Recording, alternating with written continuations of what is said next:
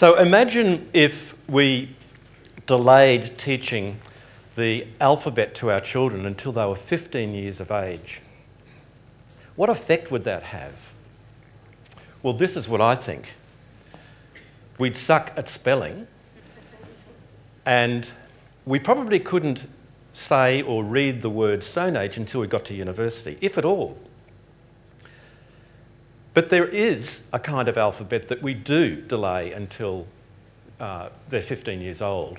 In fact, in the case of the alphabet, we get in early because we realise this. So we get in at sort of like even before kindergarten, or even sometimes parents do it before birth.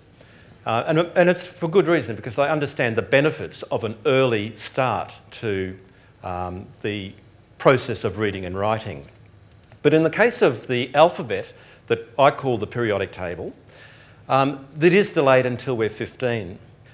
And if we just simplify the periodic table a little by closing the gaps and putting the rows together to make one long row, we can see that it is just a list, very much like the alphabet, except where the alphabet has 26 letters, the periodic table has 92 that show the 92 different kinds of atoms that make up our physical world.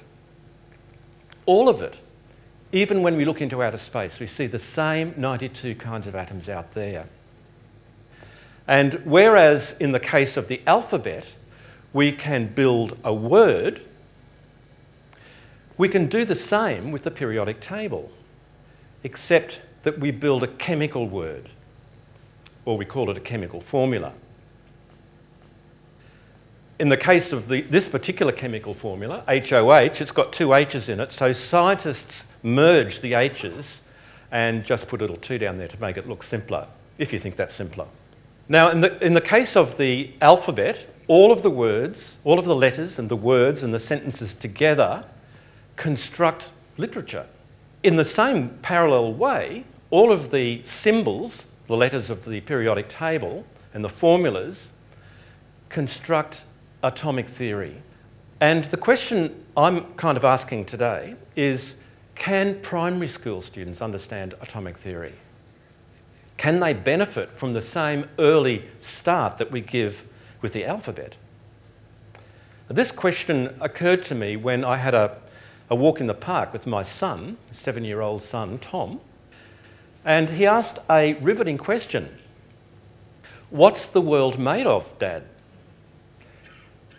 You should never ask that question of a chemistry teacher.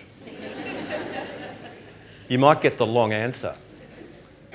But the short answer, of course, is atoms, son.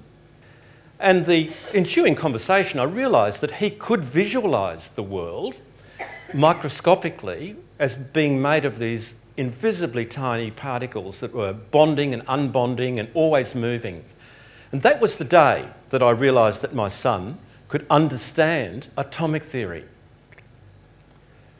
The question is whether other sons and daughters could also understand it. So intrigued, I went to his school, Ithaca Creek State School, and asked his deputy principal, Shani Tompkins, if I could visit his class. She agreed, even though this was going to be way outside the curriculum standards. And this is what happened. Fluorine atoms are notorious thieves. What do they steal? Especially when their guys aren't looking. We have the core nucleus. What's in the core nucleus of an atom? Neutrons and... Yeah, and we're only worrying about the protons for the moment, all right? And then we have, what do we have around the outside? Electrons. The valency of carbon is? 4. So you need to obey those bonding rules. It's really cool the way they bond to each other. Hydrogen, yes. Take the O and the H off the end of the alanine molecule and the H off the glycine molecule and connect the two molecules together to make a mini protein. It's 3, 2, 1, go!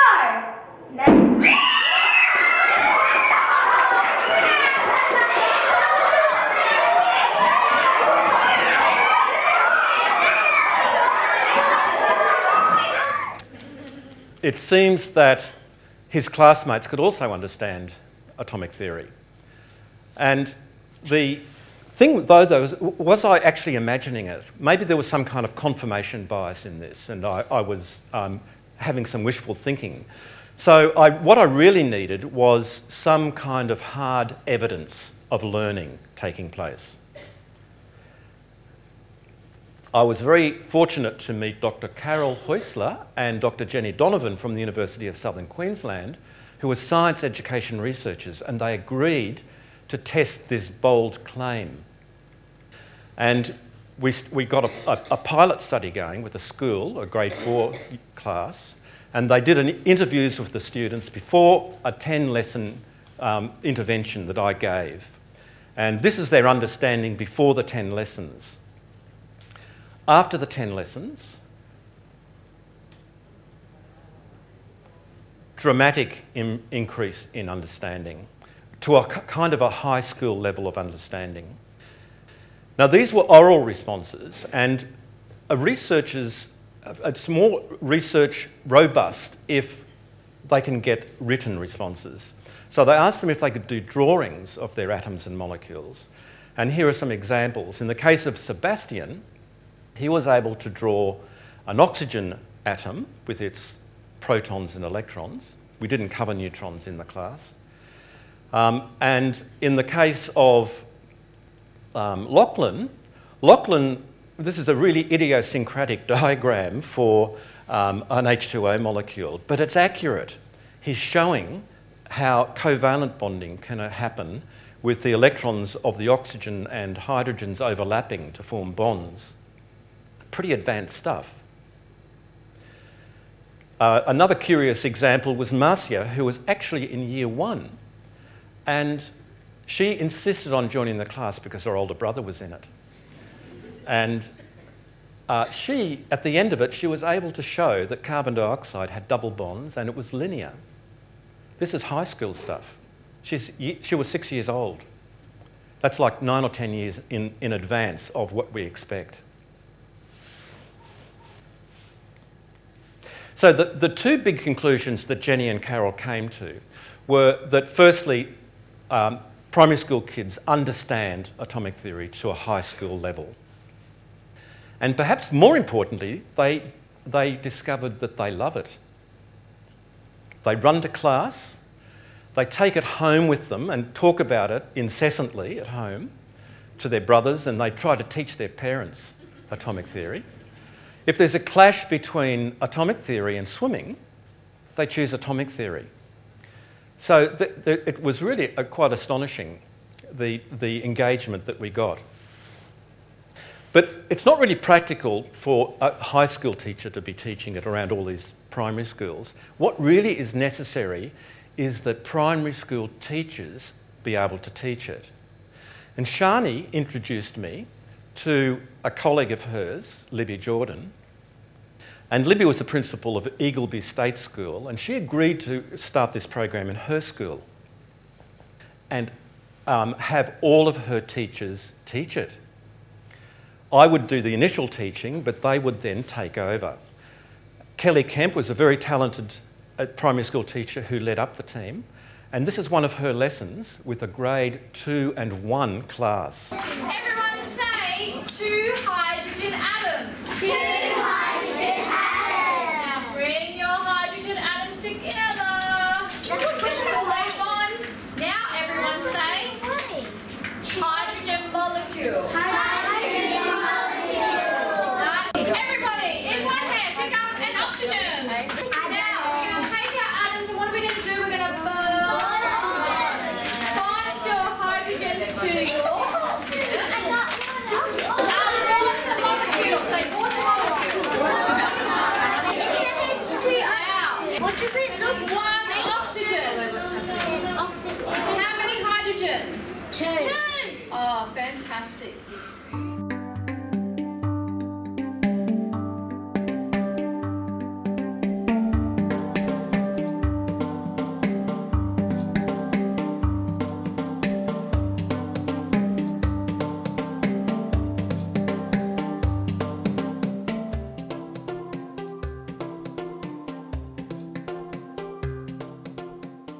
Well, I hope you can see that they're really into it. And the standard is really high. The interesting thing is that this was a revision class. These kids learnt it a year earlier. Some of them were 4 years old when they were learning this material. So we obviously have an opportunity here to up our game as educators. We needed to now take it to the world because now we know that primary school students can understand it and primary school teachers can teach it. So Patna School in Bangkok is a British international school. I think definitely the children are ready. I was worried that the abstract ideas might kind of go over their head a little bit, but the way it's explained in a very simple way, using concrete resources and the microscopes has really helped them to understand. I think they are ready. So to actually see the atoms, do you remember the name of the microscope we would need? Electron microscope. The initial session that we had on Monday was really interesting to watch because Ian started really slowly and he walked them very gently through. So by the end of the first 10 minutes he got to the point where he was explaining to them if they really wanted to see one atom in an apple, the apple would need to be the size of the Earth. And that blew their minds, so he had them hooked right from the start. It's interesting what we introduce them to this concept in the sense that it's something they want to know. Like just one atom. An element is only one type of atom in one whole object. And in water there's two atoms, two types. What types of atoms are in water? I know. The blue and It's not like a blue thing. No, it's a red with a... You don't hear... If I said water is H2O, H2O. what do you think it might be? I forgot. No. Hydrogen. Awesomely cute. And we've taken it further east to the Philippines. Here's an example which is a 1 hour lesson, or less than an hour, and you can see how much material that they cover. It's a 2,500 student school.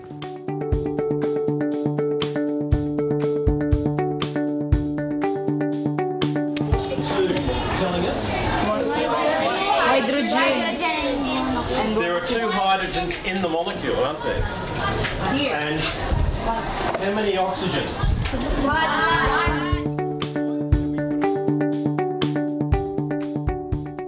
We rip apart the oxygen and turn it into carbon dioxide, and then we breathe it out. What do you think this double stroke means?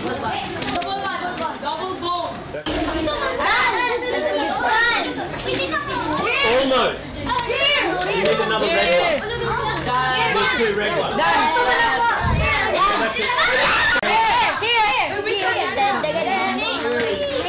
Say something nice. Excellent. You've blown it. Ruined. There we go. That's a good one. Congratulations. I think you win, actually.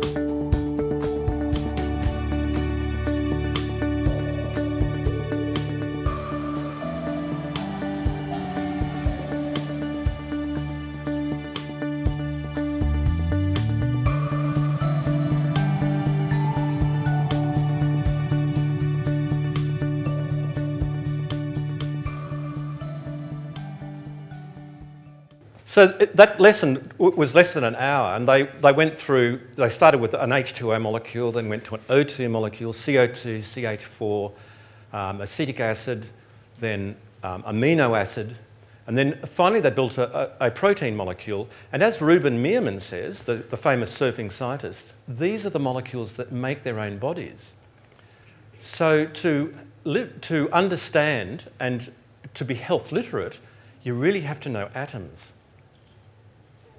So there are a number of reasons to teach atomic theory early, and one is that it'll be really good for society. Society will have more literate research scientists that can innovate outcomes, that can make us healthier and wealthier. And also research scientists are needed in order to solve the planet's problems. Like perhaps we can produce pocket-sized nuclear reactors or lab-grown meat and that kind of thing. So these are desperately needed solutions, and we can do this by having more literate students go through to our universities. But I think the biggest reason to do it is to make science interesting again. In primary schools, the lessons are capped at the senses, what the students what they can see and feel and observe is what they're limited to, like observing ice melting or bending plastic. But in order to see and observe atoms, you actually have to use your imagination. That's the sense that's required. And the imagination is without limit.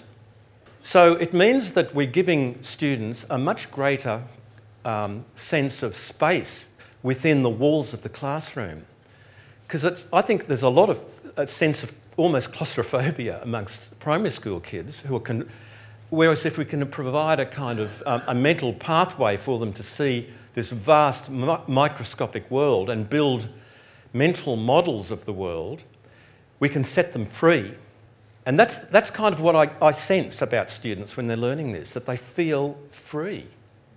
Well, actually, what we're trying to do here is introduce this program to every classroom in the world, because we now have the evidence that students can learn it and that teachers can teach it.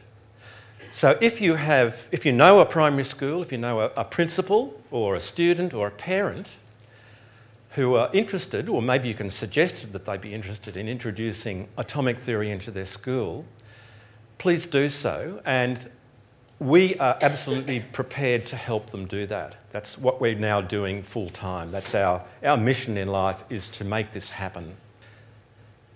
Thank you.